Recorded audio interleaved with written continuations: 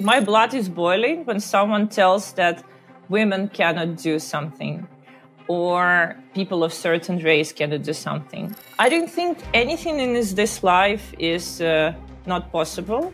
Everything is possible. There was much more chances that the company would fail than grow statistically. So I have to make a life-changing decision because I have whole life planned in pharma. I had a corporate car, I had corporate travel, I had corporate insurance. And then there was a guy with 10 people in a very humble office. But I still decided to try because it was new. And someone told me that this company not going to make it. So it makes me angry. And then I jump in and I start working. Hey everybody, this week I'm joined by none other than Anna Klepchukova, the Chief Medical Officer at newly crowned unicorn and billion-dollar company, women's health company, Flo. So Anna, welcome to the Healthtech Podcast. How are you doing? I'm good, thank you, James. How are you? I'm okay. A little bit intimidated now. You're a unicorn C-suite member, so I better be on my best behaviour, eh? Like we were saying earlier, weren't we? Like you wake up as Chief Medical Officer of a unicorn, and you sort of like, oh God, have I got to dress differently? Have I got to behave differently? But what was it like waking up billion dollar C-suite? It was exciting, but again, we were talking before this podcast that. It's only in the fairy tale that you wake up a princess. In real world, it's like a journey. So it took us 7 years. No, for a company, it took 9 years. And I work for Flo. I've been working for Flo for 7 years. So it was a journey. So yes, I woke up one day, a chief medical officer of $1 billion company. But nothing changed. I woke up and I was tired. I have 2 kids. One of them is toddler. Another one is 10 months old. So the flat was a mess. My email inbox was a mess. So nothing changed. We'll see how it goes. But definitely, I think it's for a startup world. It's like winning an Olympic games, like winning a gold medal. So we're happy, but we are tired. Yes. And I suppose unlike the Olympics, you got to keep on running. The race doesn't stop here. You've collected your medal, but only you've sort of been promised the medal. But now you've got to run another few marathons, over hurdles, through puddles, underneath barbed wire, etc. You've got to do all of that to then actually collect the medal, I guess. So, although even then, have you collected it? Even if happy. Make the sponsors happy. Absolutely right. And then once the sponsors have been made happy, then everyone else can get paid. But yeah, interesting. So, I think what a lot of people might not know is you have a medical background. You've worked in pharma. You've done loads of cool things that sort of give you the right to be a chief medical officer, full stop. And then obviously moving into startups and all the rest of it. So it'd be great to hear a bit of that. Tell us your background, tell us your story, tell us how does one end up as the princess in this story, the C-suite of $1 billion company. I think I should start my story with why I decided to become a doctor. I never thought I will be a doctor until someone told me that medical university in my country, I was born in Belarus, so the state medical university, that's the hardest university to get free education from. So in my country, there was 2 streams. If you don't have perfect academic excellence and knowledge, you can pay for your education. But if you want government to pay for your education, you have to have really good marks. You have to pass the exams with top grades. as soon as I heard that medical university, that's the toughest place. You have to have best grades, you can't make mistakes on the exam. I took it as a personal challenge. I didn't there are no doctors in my family, no doctors in my network. I wasn't exposed to medicine at all, but I thought it's a challenge. Can I do it? So I was so it was 1 year before actually exams that I started to study biology and chemistry. And I failed my first exam. I failed to get this governmental compensation. I had to pay for my studies and my family didn't have money. So I took another year to study biology and chemistry more deeply. And this first failure actually motivated me to work harder. And it was the fuel that helped me to overcome challenges of studying medicine when you have sleepless nights and so on. So I was very motivated. And then the second year, I got excellent marks. So I got this money for my education. So I studied for free. And it was challenging.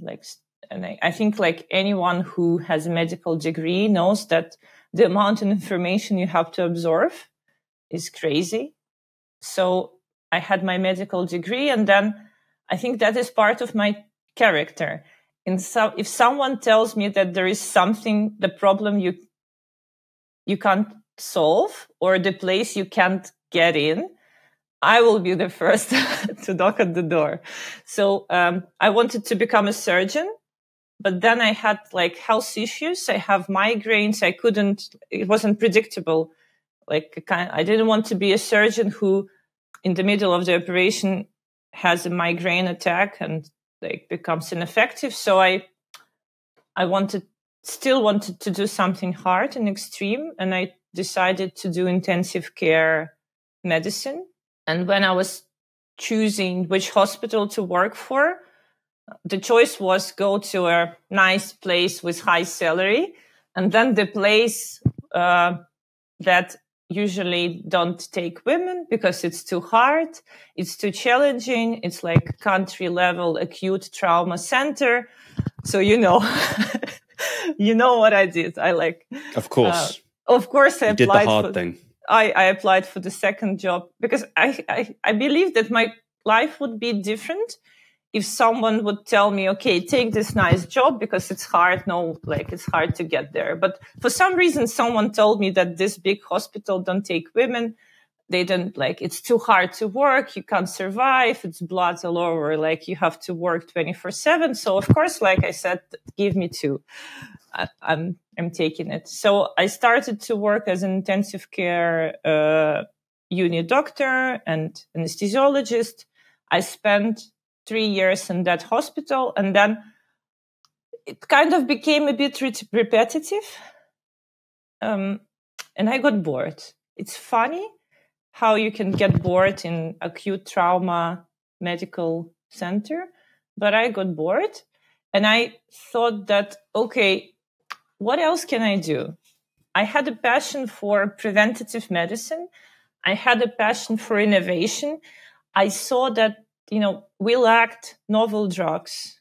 We lacked innovation in our hospital. So I thought maybe I should go and work for big pharma, because those are the guys who are bringing us new drugs, new technologies. So I started applying for different jobs in big pharma. But no one wanted to take me because I didn't want to give up my hospital work. And then I found a job in one of the local pharmas who said, okay, you should work 9 to 5 in the office. And then what you do at night, we don't care. So I actually had, for 2 years, I had 2 jobs. At night, I would work in a hospital. And then during the daytime, I would work in big pharma. What was your motivation for keeping both? Because I liked both. Okay. Good for you. And I was young. I had the energy to do this. Probably now I wouldn't be able to have 2 jobs. But back then I really liked both worlds. And pharma was different. And I would say moving from medical world into pharma was really painful for me. I had to change my mindset, because when you work in intensive care in a hospital, people want you, people wait for you, people call you, they need help. When you enter the room, everyone is like looking at you. Oh my God, like you're here. We're so happy. While when you work in pharma, it's like you're selling something. So you have to come to people who don't want to see you. You have to talk to people who don't care about you. And that was very painful for my ego to change my mindset into it's me who want to talk to people, not people who want to talk to me. Yeah. To be honest, I was crying maybe first months in pharma. I was crying every morning before going to work, because it was so painful that I had to become more humble. So I think like pharma helped me a lot to get my current job, because pharma, especially big pharma, like I worked at Takeda as a marketing manager, and Takeda, it's like biggest Japanese company in the world. It's like 200 years old. So pharma is a good school for really that gives solid knowledge of marketing, business, sales. So if you want to launch a new drug, pharma would give you all the frameworks. They would teach you the right things, how to calculate the P&L, how to create go-to-market strategy. So pharma, and what I learned there, I think it's like an equivalent of a business degree, because I was responsible for launching new drugs. So I had to start from the beginning. I was creating product strategy, go-to-market strategy. I was calculating like forecasts of sales. So it was very comprehensive knowledge that I gained at pharma. It's a heck of a journey so far, if I may jump in. It's funny that you always want to do the hard thing, don't you? Like I wonder where that comes from. Like, is that just something that you think you were born with, that you just want to challenge yourself? You want to challenge norms? You want to challenge status quo? I mean, it's sort of, if it's part of you, I mean, it's ideal to end up in startups, I think, if you're like that. But yeah, do you think, were you born with that, or do you have an experience that you can point to that you want to, that made you want to rebel against the norms? It's a good word, rebel. I think I was born with that. Like my blood is boiling when someone tells that women cannot do something, or people of certain race cannot do something, or people from some country, or so. I don't think anything in this life is not possible. Everything is possible. It's just the matter of time and effort you will invest in solving a particular problem. And I guess, like, I think you also worked in intensive care, right? I did. I think this stressful environment attracts certain people. You enjoy working in a stressful environment only if your brain is built like particular way. I don't want to go deep into like neurobiology, but certainly probably some parts of my brain are designed the way that I like stressful environments. I like novelty. And I think that's why I felt really comfortable in intensive care. And I feel now comfortable with working in a startup environment where, you can get a message any day. Oh, like we have a huge problem. So when I get the message starting with, we have a huge problem, we need to talk ASAP, I feel curiosity. I don't feel anxiety. Yeah. That's a really interesting word that always comes up on this podcast, by the way, curiosity. I think it's such a important trait for ending up in like startup leadership, because without that curiosity, I don't think that you are interested in the innovation side of things. And the curiosity, I think, is just you mentioned the word fuel before. I think curiosity is such a fuel that allows people to maintain the energy when days in startups are not always that pleasant, are they? But it's funny, like intensive care. It made me reflect then, like why did I like it? Because I wouldn't say that I enjoyed stressful environments, but then obviously the data suggests that I do. I think it's more that, for me personally, I think it's more that I will take a stressful environment because what I want to spend my time doing something important and doing something meaningful, doing something purposeful. It was and you mentioned the repetitive nature of intensive care being something that got to you. That got to me too, because as soon as it became repetitive, especially the anesthetic side, I don't know how much anesthesia. Oh yeah, I hated anesthetics. Right. Like, I actually enjoyed it. I enjoyed the anesthetic side. But after 2 years of doing it, like, as you well know, like the repetitive nature of anesthetics, I was like, man, like the computers could run these things. Like the algorithms could run these things, because I'm just sort of doing an algorithm. And I remember saying to my anesthetic consultants at the time, I remember sitting in it was just like a lap chole list. It wasn't anything. I mean, that was part of the story, actually. It wasn't anything like, it wasn't an ITU patient being operated on. It was elective. It was lap choles. It was something that every anaesthetist has got their way of doing it. And they react somewhat to things that are in the surgical field, or they react if the blood pressure does something, or if there's a pain response or whatever. They'll have a set of things that they do, but it was all very repeatable.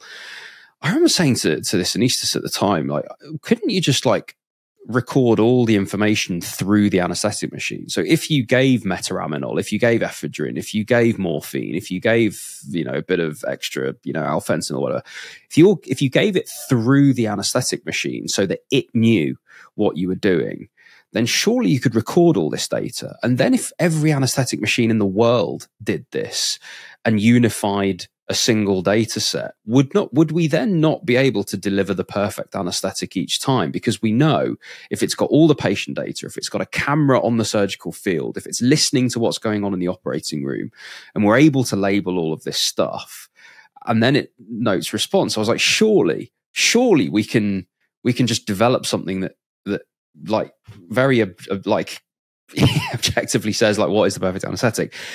Anyway, this anaesthetist was just like, what on earth are you talking about? Like this, like, just please be quiet and just learn something. Like, tell me the causes of blah again. Like, tell me the pharmacology of this again. I was like, I don't want to tell you pharmacology. What a waste of my energy telling you something that's already in the history books and the textbooks. Like, I remember getting so frustrated. Like, why do you revise for all these exams? Imagine if every anaesthetist and every ICU doctor that has to revise for those ludicrous exams, like learning the physics circuitry of an anesthetics machine or a defibrillator. I was like, imagine if we put all this energy into like innovation projects and like moving the specialty forwards rather than like learning what's already happened. Like, I said, the whole thing was just bizarre to me. But anyway, thinking like that is not, medicine is not the place for you if you think like that, which is what I learned. And you're right, you used the word humbling when you went into pharma. I think this is the other thing that I want to pull out here. Like, this was such an important lesson for me as well. Like, as soon as you leave medicine into an environment where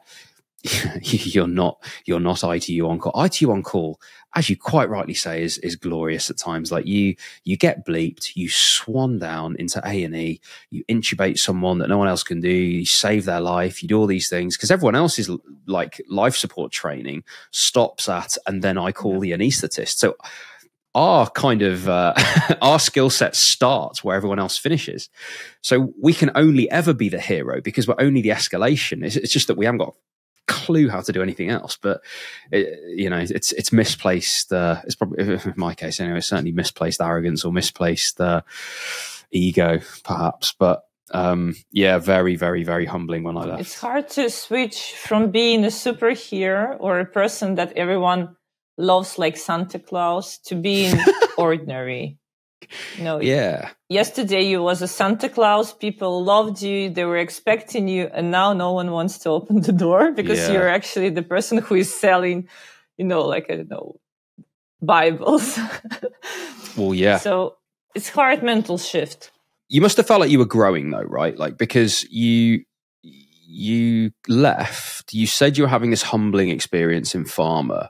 I think a lot of people will be feeling this. There's a lot of clinicians, a lot of medics that are leaving medicine or are doing something extra and are probably having that humbling experience thinking, oh, this might not be for me. They might be, worried that maybe this isn't sustainable. Maybe medicine is my safe space and all these things. Maybe it is. Maybe that is part of the answer. But you must have enjoyed that humbling nature of it. You must have enjoyed or thought that you were learning or growing. Like, why did you stick with it? Was I enjoying humbling? No, it was painful. I think any mental change of your mental programs is painful. But you are a bit of a masochist from the positions that you put. You do kind of seek out the hard thing, though. So you must get something from it. It's rewarding in some way. No? It's rewarding again, but this is part of my nature. I was thinking, which sport would I like to do when I have time? Yeah. And I would never do just, cycling. I would do triathlon because it's diversity. So I think I enjoyed new things. And I think life is so short that I want to try as many roles as possible, I want to put as many hats as possible, because when I will be dying, and I saw people dying in intensive care unit. Yeah. They were talking to me and they were sorry that they didn't try things. Wow. So I think what I remember, people who were aware of the fact that they're dying, they were sorry that they didn't spend enough time with their family, and then that they didn't try different things. So 2 main regrets that they had. So that's why I think I tried to go with the interest. So I wanted to try something new, and I didn't have enough knowledge about tech at that time. So maybe if there was tech offers or tech opportunities, I could move from medical field to tech. But because there was no tech at that time, I moved to the next best place I knew about, pharma. I think it was a great move because, again, it's like university. They teach you everything: finance, marketing, business, sales, negotiations.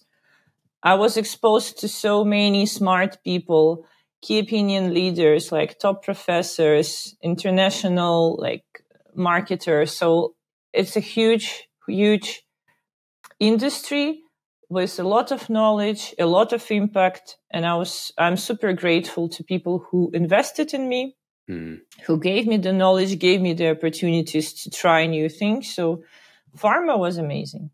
What was it like having your eyes opened to, you mentioned the word business there, selling, you've mentioned as well, money, profit, how that relates to healthcare.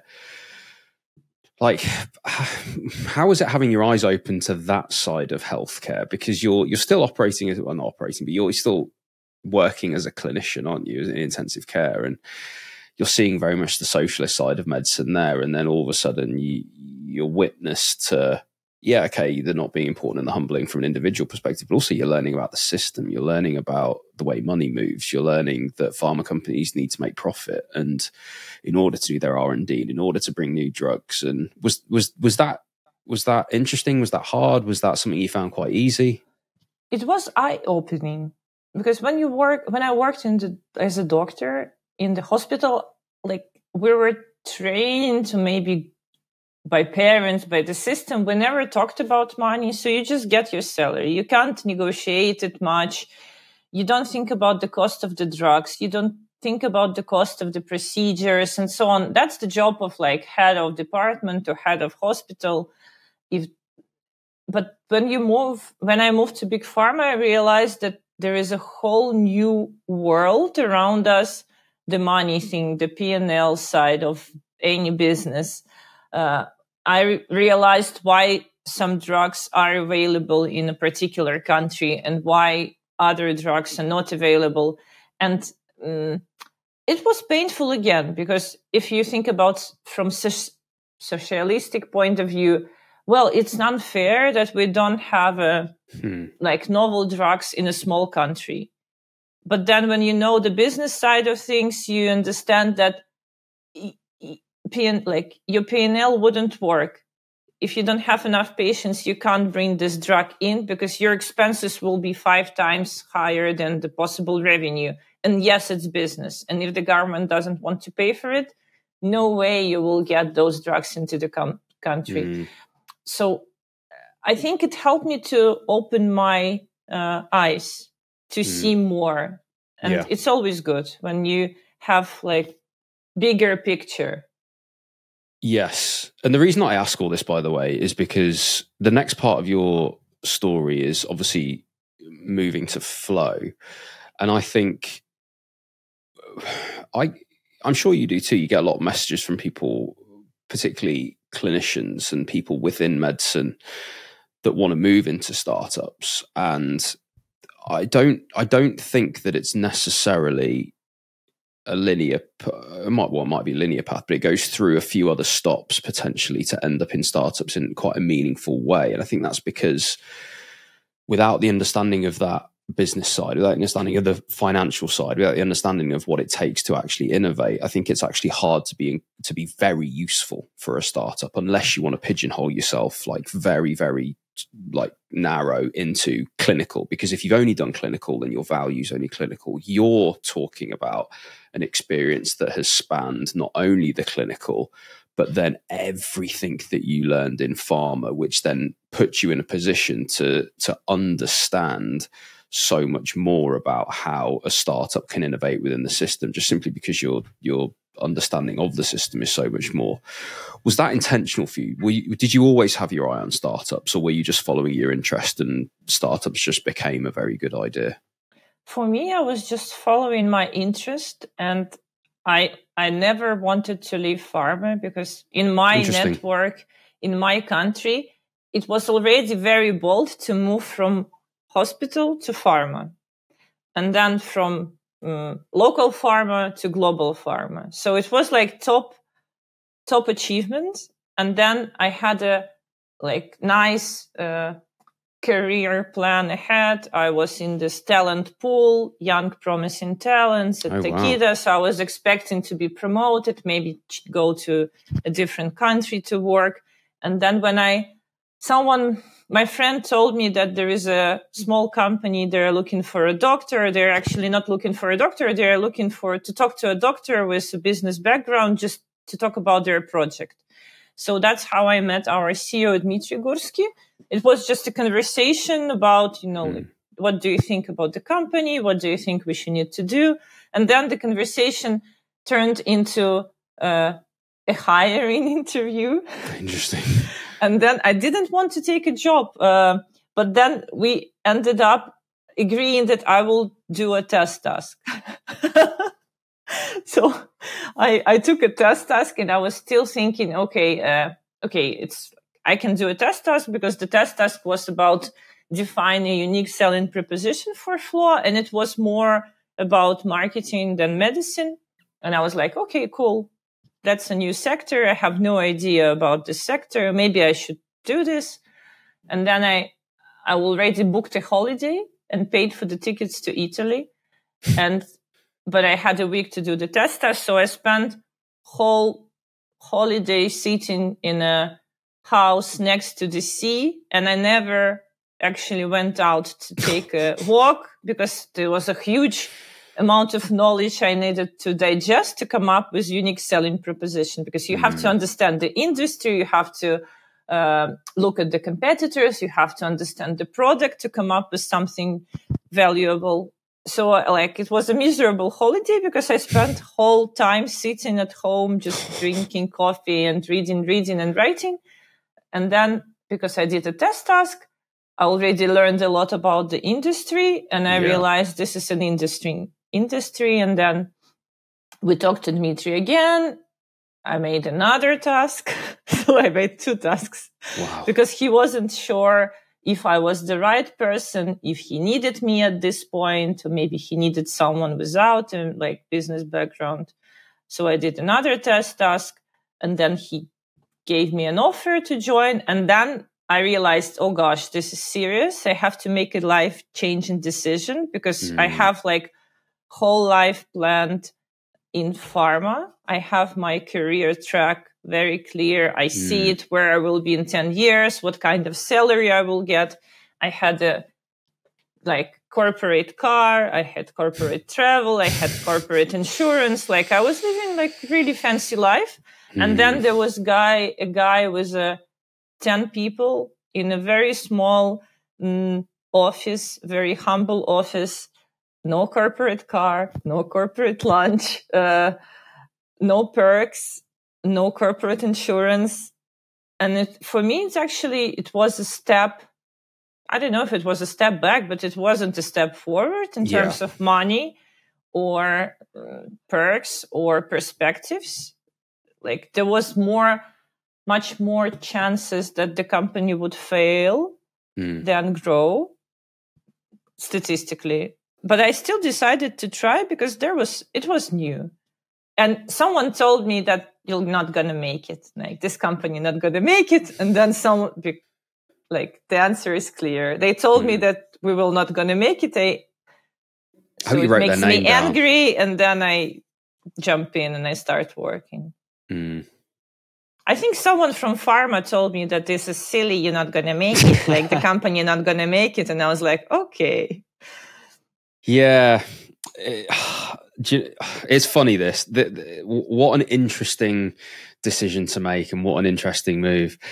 And I think everyone that has left a stable career to join a startup will have had someone tell them what a terrible idea it is, because you're absolutely right. Statistically, it is.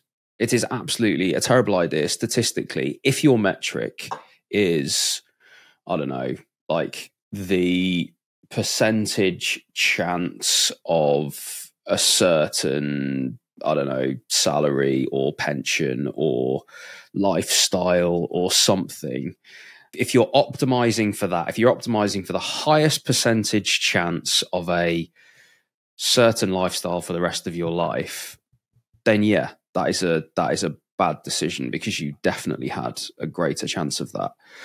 But everything that you've explained in your story so far explains exactly why you made that decision, right? And correct me if I'm wrong, but at that point in your life, you weren't valuing that. You were valuing something different. You were valuing new experience. You were valuing learning new things. You were valuing being part of something meaningful. You did the task, and for all it ruined the holiday in inverted commas, you enjoyed it. You enjoy doing the hard thing. You enjoy proving other people wrong. You enjoy proving that you can do something yourself and the personal growth associated with that. So there are so many reasons why this was a good decision for you. But I can remember, for example, leaving, and this was not a high risk maneuver, by the way. I was leaving clinical medicine to go to the Faculty of Medical Leadership and Management's fellowship scheme. A very safe move, because then you can go off and do lots of things within medicine or, in the back end of healthcare or whatever. But I can remember saying to my clinical supervisor at the time that, hey, I'm not going to sit my anesthetic exams because chances are I'm just going to take a job from within healthcare in a different place. Like, we're going to go and do this fellowship for a year. And it was like the guy's like computer broke in his mind. It was just like, but you got to sit your exams. I was like, why have I got to sit my exams? Because I'm leaving. No, but you have to sit your exams though, because everyone sits their exams. No, it's okay. Like, I'm just not going to sit my exams and I'm going to be fine. He's like, no, you're not going to be fine. Like, you're not going to be fine unless you sit your exams. Like, why would I need my exams? I'm not staying. No, but you have to stay. You have to sit your. So it's like, it's the same thing with pharma, right? Like, if you're going to ask for people that are listening, that are thinking of leaving a safe career to go and join a startup, please don't expect the people around you to understand your framework unless you give them all the context. And I think that's the thing with advice, is that I think it's completely fair and reasonable to go and get advice. I think it's completely fair and reasonable to ask people about your decision, and people offer plenty of unsolicited advice, but you have to understand their framework and where they're coming from and where their life experience has got them. And, the decisions that they've made that have worked out, the ones that haven't worked out, for all they've joined a startup that hasn't worked and they're trying to do the best for you and all that sort of stuff. But Yeah, I imagine there was quite a lot of naysayers to that decision, but I also imagine that for you, none of that mattered because actually, well, you tell me, like, it must be that none of it mattered because you wanted to make the decision for all those reasons that it affected you, right? I think it's not easy to give advice, as you said, to someone because people have different motivations. And for me, changing one industry to another and then like pharma to tech was about trying to live different lives, becoming a different Anna. And for me, life is a journey. I like challenge because it makes me a different person.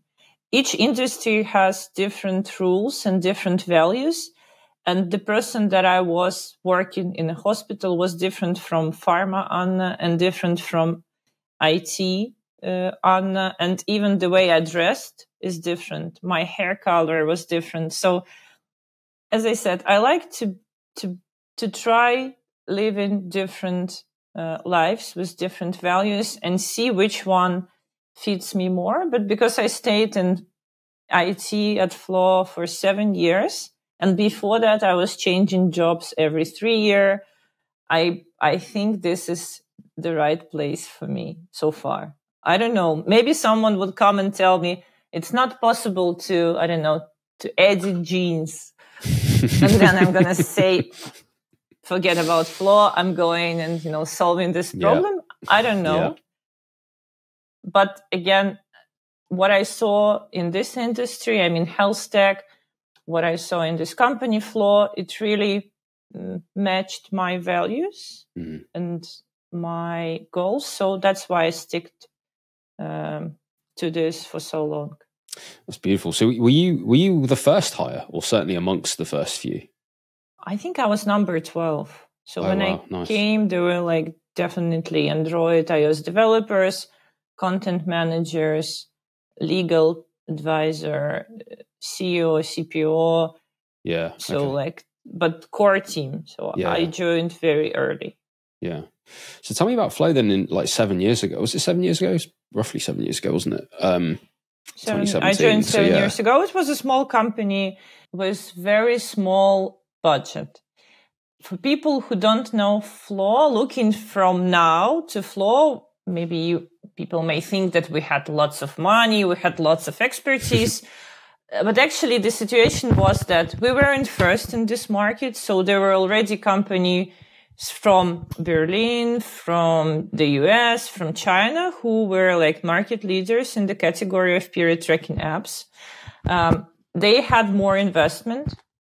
And we really wanted to do our best to compete. We never thought we would become a market leader, but actually we became one in 2 years. But what we did, we just invested our efforts in building best product. It may sound too simple, but it's actually not as simple as it sounds, because you have to talk to the users, you have to understand what they need, what you can do better. And I think our competitive advantage was the fact that we invested heavily in design. So we made it much simpler for the user. It was simple design, and we invested in medicine and science. So we wanted the app to be medically credible and scientifically backed. And we spent no money on marketing first 3 or 4 years. So it was only organic growth.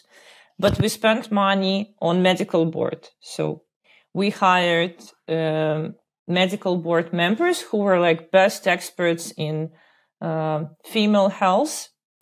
And we paid them as consultants to help us build better product from medical perspective. And I think that was key to success. So we tried to invest not in marketing, but in technology and medicine. And it worked because users would compare the products. They would pick Flo for simplicity, for accuracy, for the content that would explain them basic things about their body. And when you have more users, good ratings in App Store and Google Play, you get more installs organically. So I think we spent 3 or 4 years without even user acquisition, paid user acquisition. And we became a market leader without actually investing much in marketing. But it's unique. I wouldn't advise anyone now because probably the market is different, but that's what we had. We had no money for marketing. We only could pay to the team, and that's it. Mm. Was that a very deliberate decision then by the leadership to, I guess, you guys to essentially say, like, in order for us to differentiate here, this is how we're going to differentiate? Was that a very clear direction that was set? We're going to look at medical credibility. We're going to look at design, and that collectively is how we win on product. Yeah, I think but you know what I see, company's values or the product values is usually a reflection or a proxy of the founder's values. Right. So that's the kind of values we had. Me and Dmitry, who were like on the medical science side, Max, our CPO, who was for design. So that's who we are, and that's what we translated into product. Yes, that makes a lot of sense. And you said market leaders within 2 years. That's a really interesting journey because, as you say, starting at a time where there are others in the market, it's not easy to start there. It's not easy to then get traction enough so that you can even compete, let alone to become market leaders. Is that something about the app space that the barrier to entry is such that people can just get in? Is it something there potentially? Is it like that low barrier to entry let you in, and then you focused on product and then word of mouth and all that stuff made it better? Like what do you think allowed for you to kind of get in with less spend and then overtake? I think prioritization and focusing on what matters.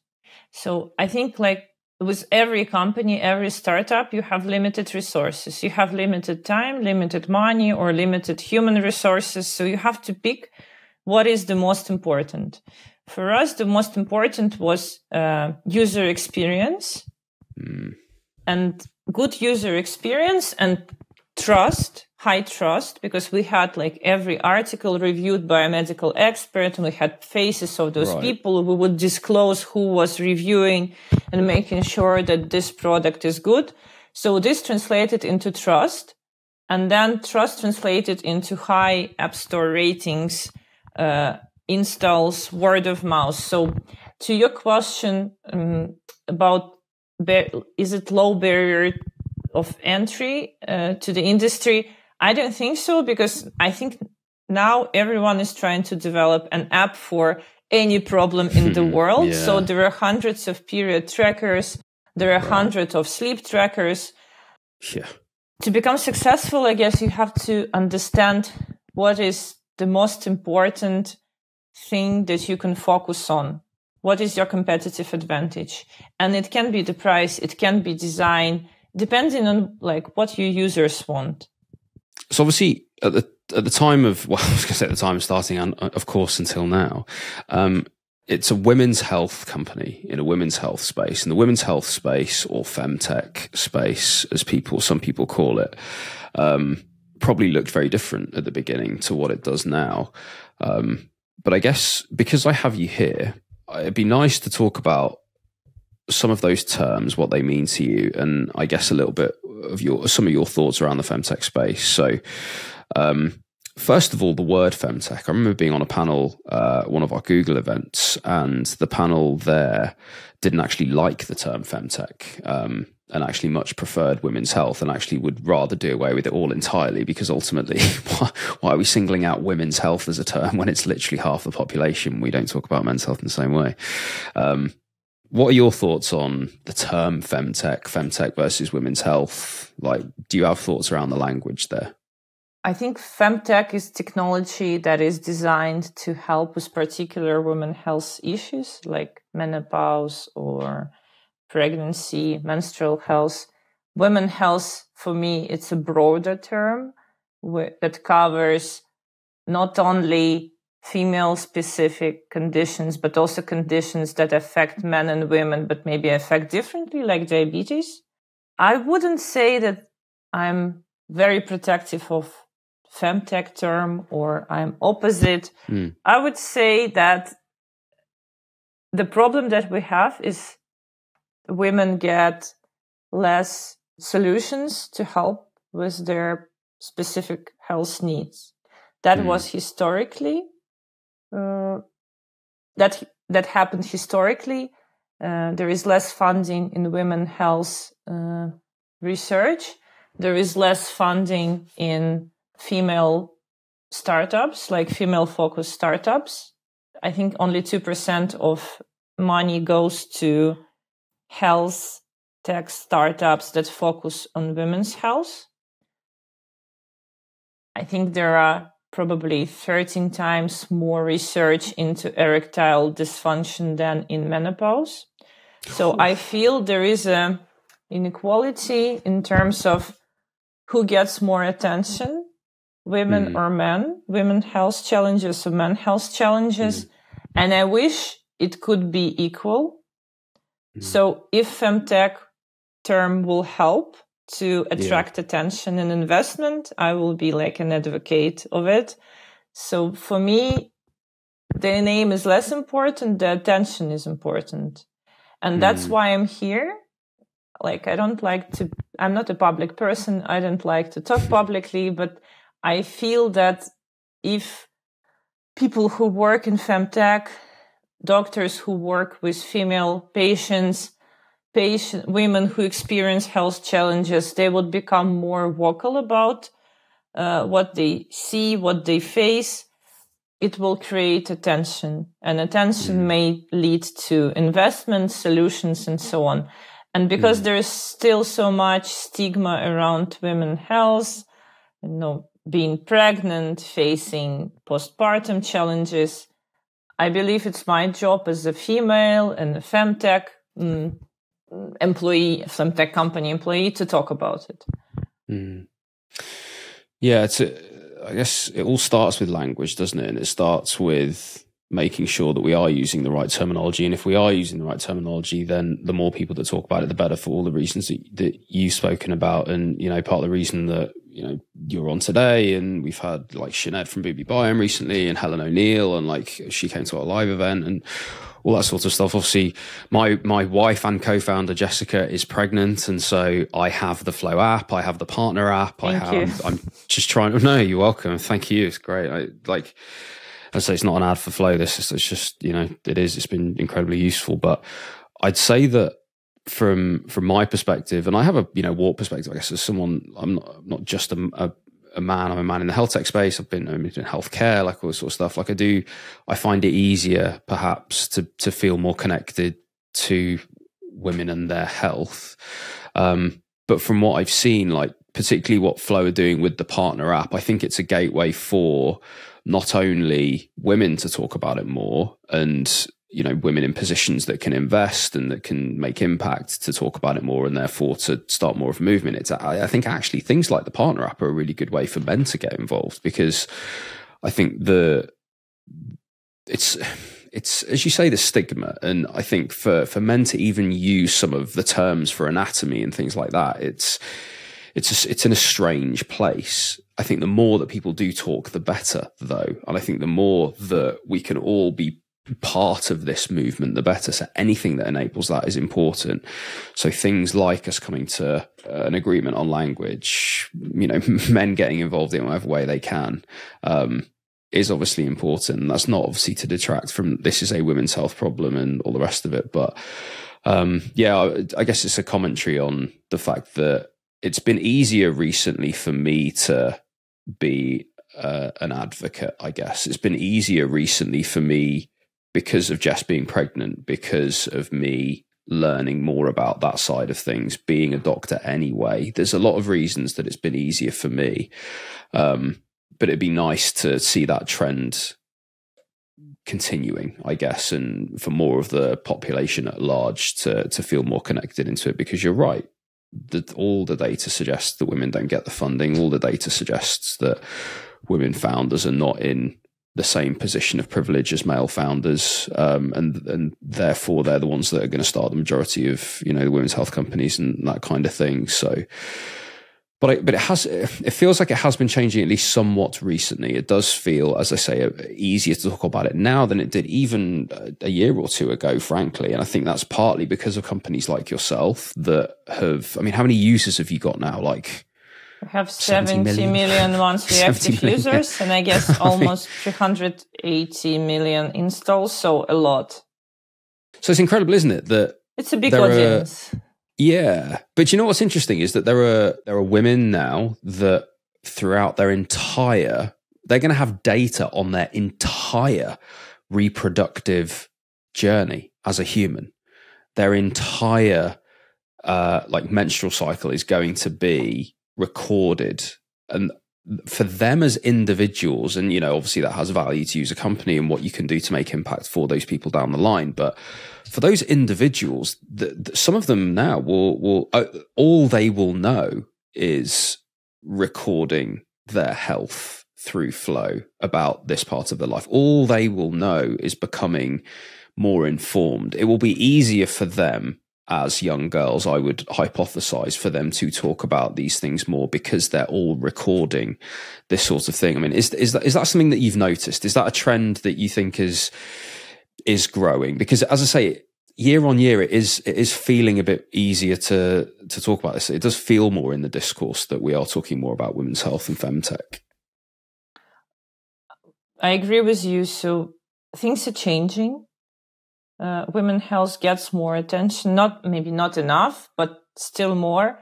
And what I see, as you mentioned, the data that we have, the education that we provide makes women more confident. We empower them to go and get help, to ask questions, to challenge the existence. So, like, you can't imagine how bad the situation with health literacy is in the world. And that's, I think, that is the root cause of most of the problems that we have. We often conduct studies to measure health literacy. And let's say about UK, 75% of women, they get more information online in social media about health than they get from their doctors or like credible resources. Half of the women don't know what is ovulation. Half of the women who are entering menopause, they don't know enough about what to expect. So health literacy, that's the big problem, because if you don't know, you can't control. You can't ask for help. And what is making my blood boil in a bad way, when I go to Instagram and I see these fitness coaches saying, oh, you have a period pain. If you have a period pain, that's the problem with your tight muscles. So you have to do functional trainings if you have severe period pain. But actually, the first thing they need to do is go and do the ultrasound, because it can be endometriosis, it can be cancer, whatever. And misinformation problem in social media is so severe that it just makes things even worse. So what we see and what is our goal, we want to use the data that we have, so self-reported data around periods, symptoms.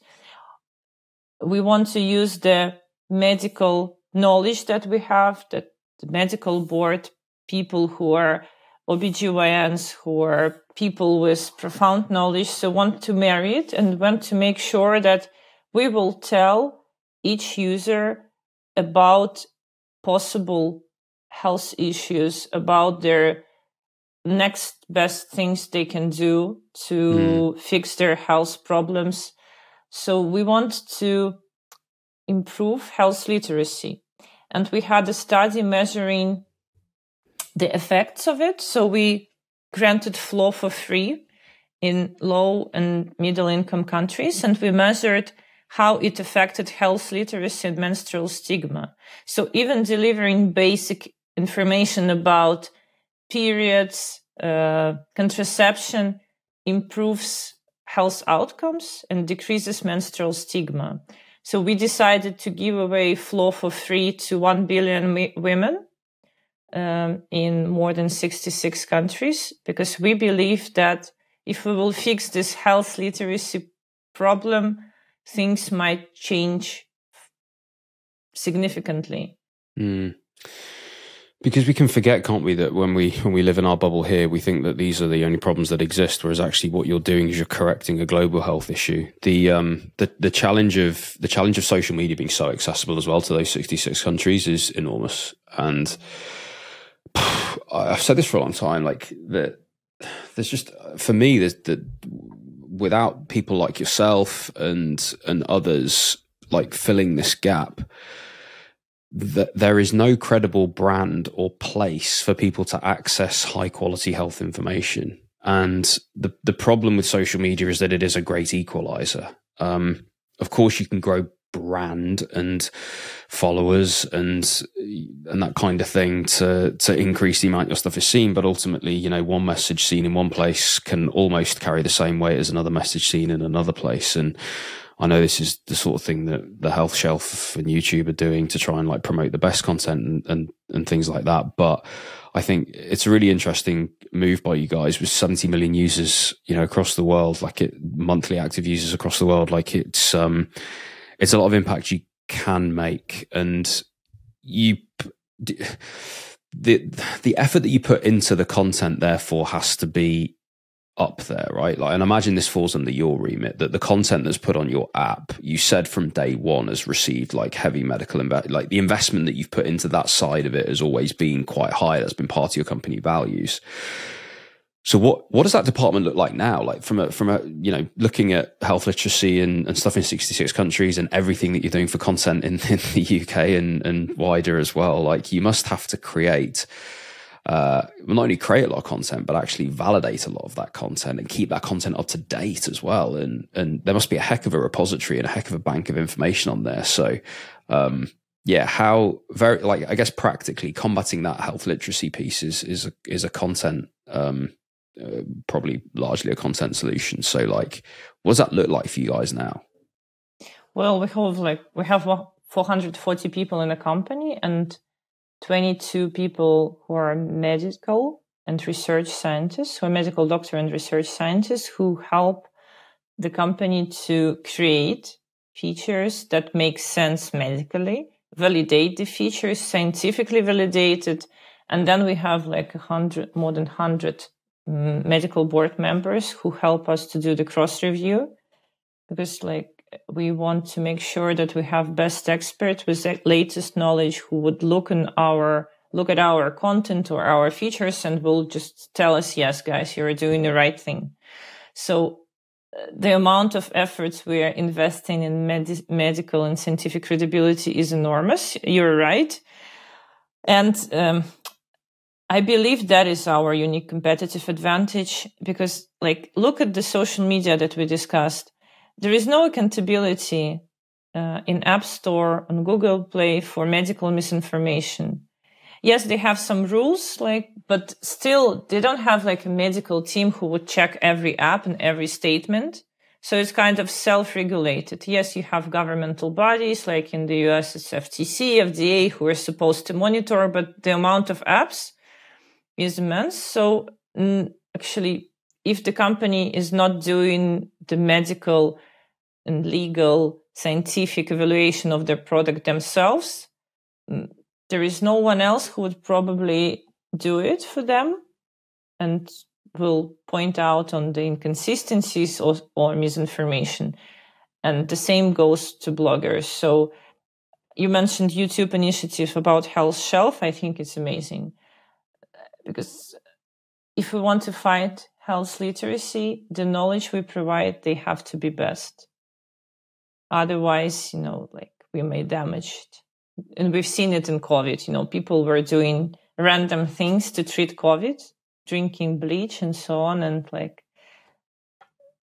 because of the misinformation campaign. Yeah, which is why I think you guys building the brand that you have, then the dissemination of high quality information just becomes so important and so impactful.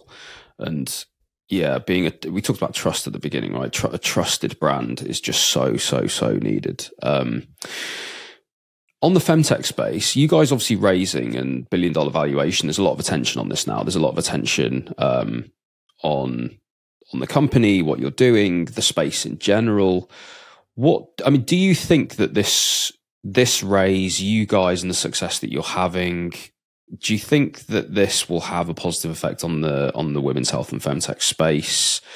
Do you see? I guess you might hope for people to be inspired and all the rest of it to start companies, more investment to come in. Like, do you see this helping?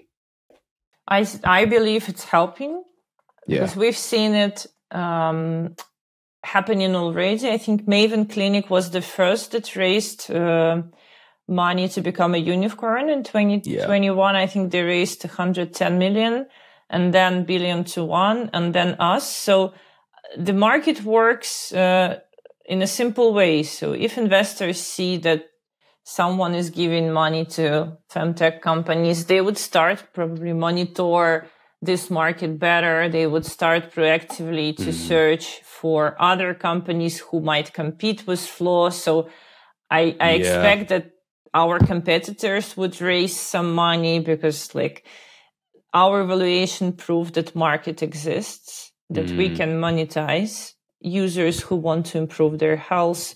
So I see a positive trend, and there is a projection that femtech market would worth 60 billion by 2027. So wow. I would expect more companies entering this space. Yeah. And we're looking forward to it because it's a new market. There is plenty of space for everyone, and a good competition. I think it always fuels creativity. I was actually going to say that you strike me as someone who values a bit of competition. I value competition because if you don't have competition, you just become too relaxed. Too chilled, lazy, and if someone is biting your feet behind you, you would start running faster. Yeah, but again, the market is big, and I'm really looking forward to see more companies entering because we may partner with someone, and we actually now considering more partnerships. So interesting. I also think that this podcast is an opportunity for me to voice over the fact that we are looking for partners.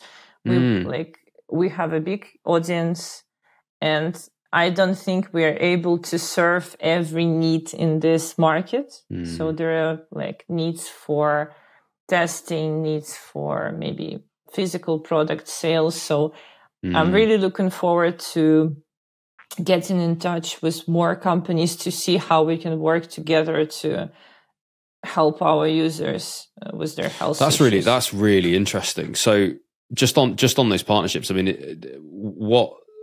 can you just add a bit more detail on that? What sort of companies, what sort of partnerships are you looking at? Yeah, just give us a bit more of a flavor of that. Let's look at our audience. So they are women all over the world who want to improve their health. They are teenagers, they're pregnant, they're trying to conceive, they're entering menopause. And each user segment has their own health needs. So imagine in perimenopause or menopause, we would probably look for partners who can help to alleviate the symptoms or treat the symptoms or diagnose this condition. So it's not an easy answer what kind of partners we're looking for. The list is very long. We would need to probably a whole podcast, but because we have a big audience in every stage of their life, I believe the list of partners can be long as well. Awesome. So my next question is then, what are you most excited about? Because for you personally, you like doing the hard things, you like building things, you're creative, you're constantly challenging yourself. You wake up as the $1 billion C-suite in a startup. You're in that now, and so looking forward, I assume, you'd hope anyway, you've got a bit more of a budget for things. You've got the ability you've obviously got lots of things that you're asked now to do, but you have the ability to now do more and different things. So what's Flo going to do? What can we expect? And I guess for you personally, what are you most excited about? I'm most excited about AI, although it became kind of popular and I want to be special. I want to be excited about something that no one knows. But I'm like everyone. I'm excited about AI, and I'm doing masters now at Oxford for AI in business. Sure. And with all your free time, that's amazing. Yeah, the few minutes that I have. And I'm super excited because I believe in real world data. And I think we don't realize that we've been collecting, I'm not talking only about Flo, like pharma has been collecting data from research. Electronic health records has been collecting data. Flo and companies like Flo Health have been collecting data. And we didn't have tools to analyze this data properly and, give the results to the users or patients. So now I have my electronic health records scattered around the globe in different countries. And for me, a doctor who works in tech, it's really hard to track my iron levels. I was trying to understand whether I'm iron deficient or no, and what should I do next. And I was just trying to find my lab results and understand, okay, should I take iron or not? And it was like a challenge. I spent a week, trying to read and so on. Imagine a person who doesn't have those capabilities. So we have huge amount of data on every person that potentially has so much power to change their lives, and we're not using it. So that's the most exciting thing for me. I'll try to push this, idea into Flo and make it happen somehow, but I don't believe we will have more money invested in health systems. And I think that digital solutions, AI, those chatbots that everyone hates that give medical advice. But I think this is the right way to go, to use cheap, affordable, available health technologies to improve health literacy, to improve health awareness, to empower people to learn more about their bodies, to maybe give them confidence that they can go and buy some food supplements and without going to the doctor, because the algorithm medically validated, created by doctors, advise them to do so. I'm saying this and I'm afraid to get criticism, as you said previously. Someone would, of course, say that this is not the right way to develop technology, but I think we are not doing healthcare systems are failing to meet maybe even 5-7% of medical needs of the population. And I saw this myself when I had 2 babies, and postpartum care is not the best. I've seen hospital systems in different countries, and again, I was left alone Googling, reading Flo articles on what should I do with myself, with my baby. So there is a huge gap. There is a huge gap. There is.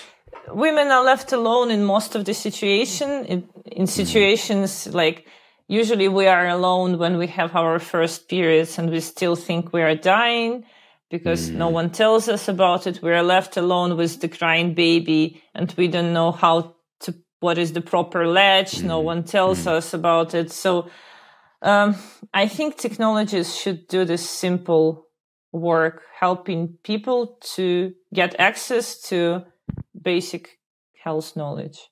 And of course, AI can help. And, we've spoken about this on the other podcast, the Healthtech Pigeon podcast as well. Yeah, absolutely. And I think where healthcare doesn't exist, AI can definitely do a job. But But yeah, I'll leave that there without getting into more debate on it. But you mentioned being a parent, and this is obviously something that I can ask selfishly as well about, Jessica and I about to become parents in December, all being well. How does one lead a startup in startup leadership, a master's at Oxford, 2 children, and being present for them?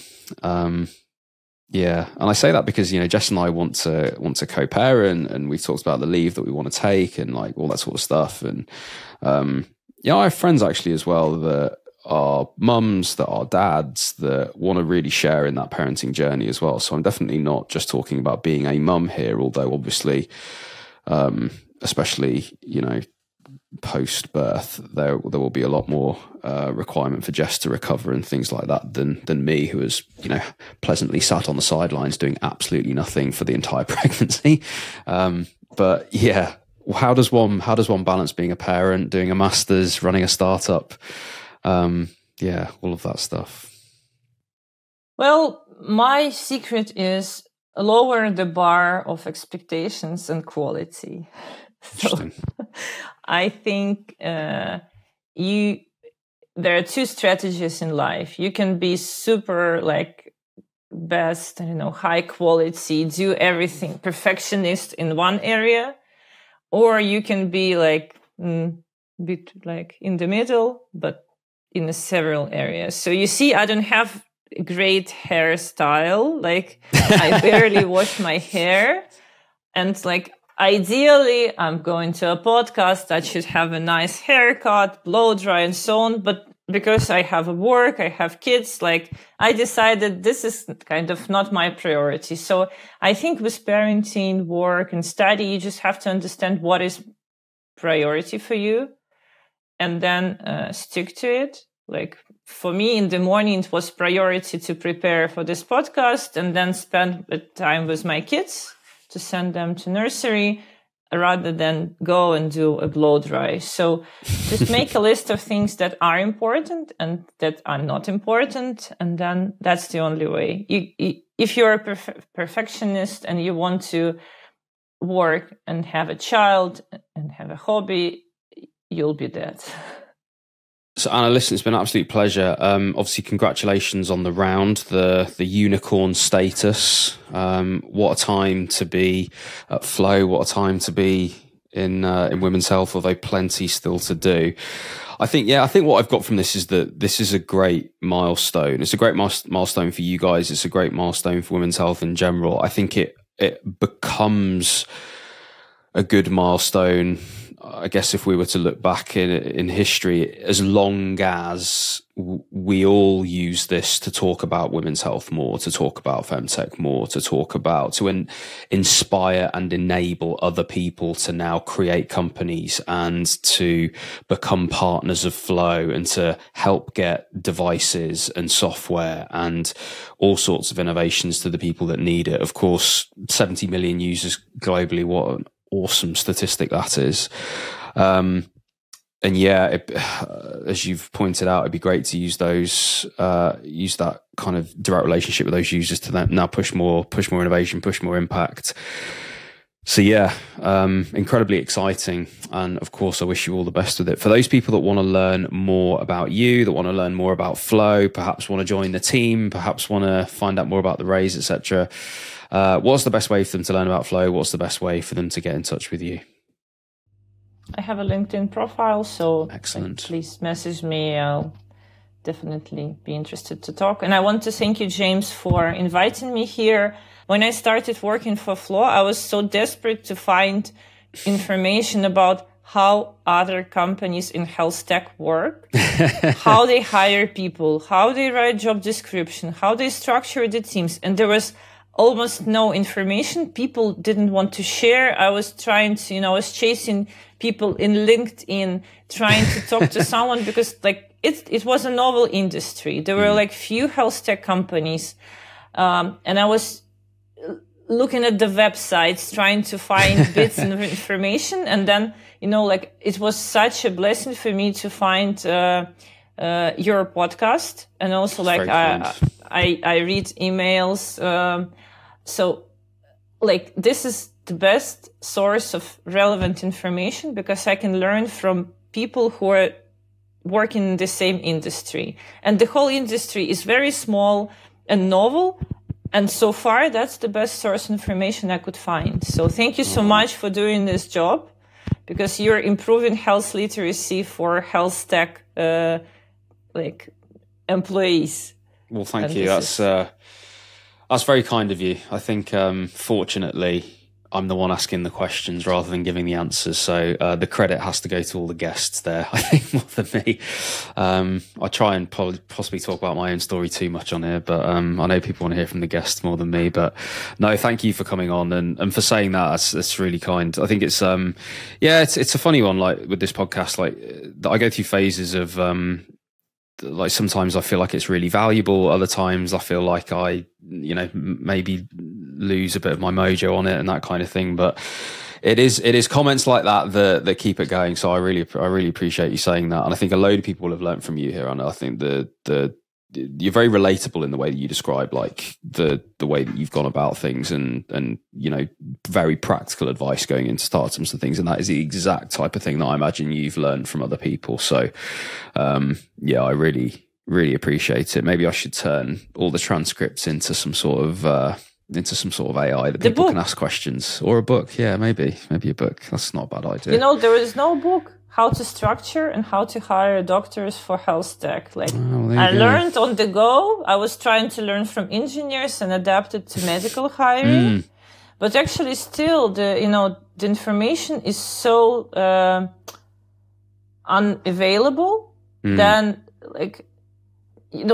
our CTO, his job is easy because he can, he can get inspiration. His job's easy. CTO, easy job. Easy job. But I mean, all the frameworks are there. They exist for 30 years. I see what you mean. Clinicians, there are no clinicians for what is career metrics for medical advisors in health tech. No, we developed one at Flo because there is no ready publicly available framework. And any aspect of our work is something that we need to develop from scratch. And when you bring people to the podcast and they share how they solve problems, this is a really cool thing. Maybe you don't have millions of subscribers because there are no millions of, CMOs and medical directors in health tech. Not yet, but the more you do, the more the industry would grow. Anna, it's been an absolute pleasure. Thank you so much. And we will, I'm sure, catch up soon.